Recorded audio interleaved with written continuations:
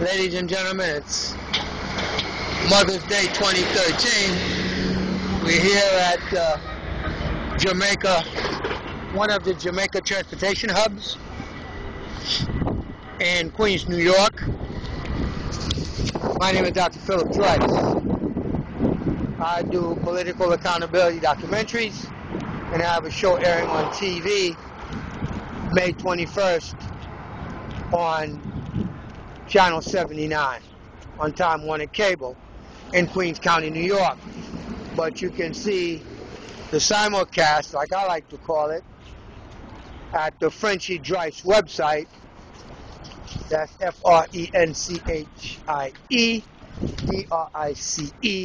and look for the playlist that says Taking Down the Black Mafia. It's the Black Mafia playlist. Now, this particular segment has to do with why Black America ain't never going to change, and why I'm going to fight this fight for you guys that your leaders should have fought for you, from Jesse Jackson to Al Sharpton and all the black elected officials that I crapped all over their name, fame, and their freaking glory that's led to their destruction. And then they embroiled a whole bunch of other people because of the nature of New York City politics, which is purely corrupt. Purely corrupt. And at the head of that is the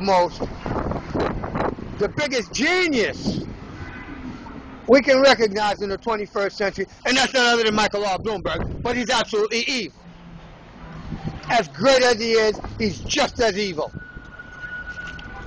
And what he's done has led to me bringing down the entire city of New York around him, and now I've embroiled the Attorney General in attorney misconduct and conflict of interest charges, and it's coming to the surface. I'm just waiting for credit. All right, people? Bye-bye.